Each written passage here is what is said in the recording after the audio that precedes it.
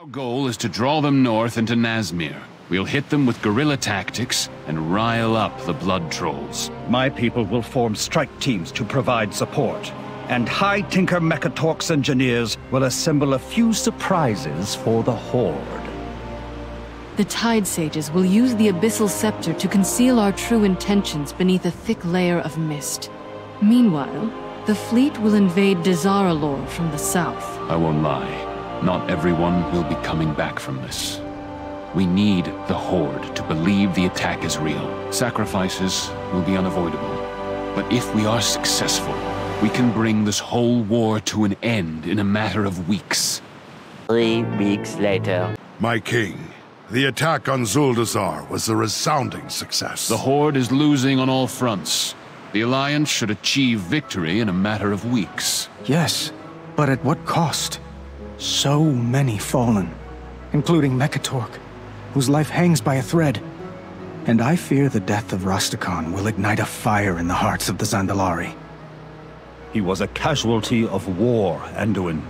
A king must be willing to sacrifice himself for his people, without doubt or hesitation. I know that, Gen, as well as anyone.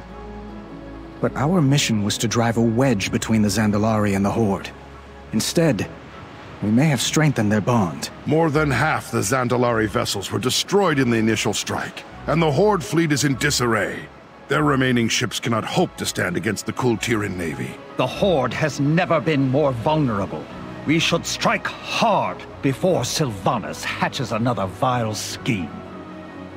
Press the attack as the Zandalari mourn their fallen king? That would make us no better than the Banshee. She's the real problem here. I imagine she's already finding ways to turn this to her advantage. We must continue the fight. But as we push toward victory, we must never lose sight of who we are and what we stand for. Jaina, is there anything you can do for Mekkatorque? I'm sorry. The mechanism preserving his body is unlike any magic I have encountered. Our priests feel just as helpless. History will say we won a great victory in Zuldazar. Yet I find little cause for celebration. It was a costly battle, in many ways. But enough of that. How are you faring?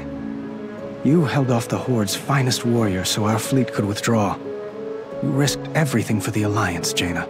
Still recovering, but I'll be fine.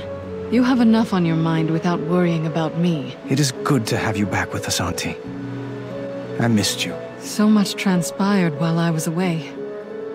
Anduin, I've heard rumors about an old friend of mine, Calia Menethil.